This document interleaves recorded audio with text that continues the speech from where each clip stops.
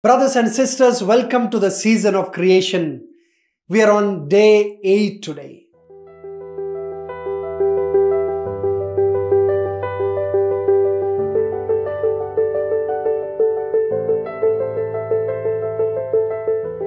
We have begun this season of creation on the 1st of September, and this will go on till the 4th of October in honor of the document Laudato Si, which celebrates the beautiful creation that we have and which calls forth the entire universe once again to think about the universe, the problems that it faces, and therefore a universal call to care for the creation. We read the paragraph 84 of the document today. Our insistence that each human being is image of God should not make us overlook the fact that each creature has its own purpose. None is superfluous. The entire material universe speaks of God's love, His boundless affection for us. Soil, water, mountains, everything is, as it were, a caress of God.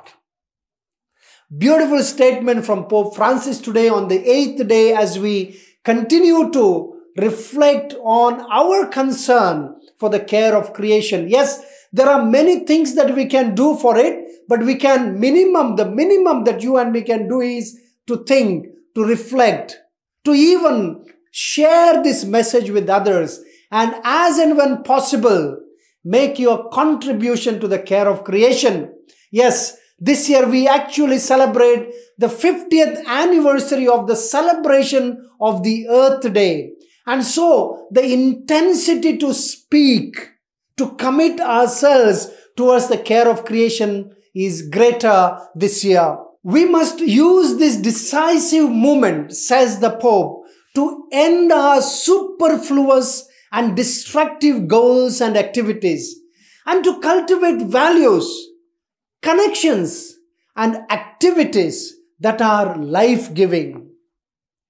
Dear friends, we continue to think, we continue to speak, and we continue to act in this direction that while talking about the care for creation, everybody is included. Every creature is included. Human beings are included. Creatures are included. What's most, the Pope says, every creature, every creation has its own purpose. And our thinking, therefore, is to find out what is the purpose. What is the purpose of a tree? The purpose of the mud? What is the purpose of the sea? The purpose of the river? The purpose of birds, the animals? This way of thinking will get us closer to the fact that this world, this universe is affected by the carelessness, ignorance, arrogance of humankind. For we realize the entire universe actually talks of the love of God. The psalmist says, if the creation is so beautiful, imagine the Creator Himself. How beautiful, how perfect He must be.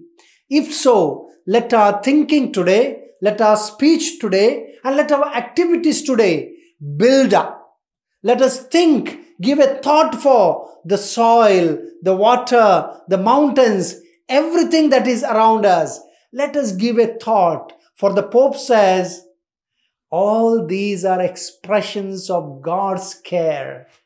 God, in fact, has touched them and He has given it to you, to me. He has placed it on our lap, not to destroy, perhaps to play with it, to care for it, to use it for our needs, but not to abuse or not to be arrogant about it and destroy it. And therefore today, on this 8th day, we think about the whole of creation. We think about the purpose of every creature, think of the purpose of the human beings as well, and we give a thought to the sacred purpose, the sacred touch that God has placed on these creation. So I suggest one thing today, perhaps you can do. See in your surrounding, things that you have not noticed before. See a tree perhaps. Maybe there is some mud, there is a pot with a plant, there is a flower, or maybe there is a bird out there. Look at it. Observe. See if you can think of the purpose of God for these creatures, creations, things around you. Perhaps you will make some good reflection today and connect yourself as also one of the creation of God with those creation outside there, so that we will have a harmonious living in this world. God bless you.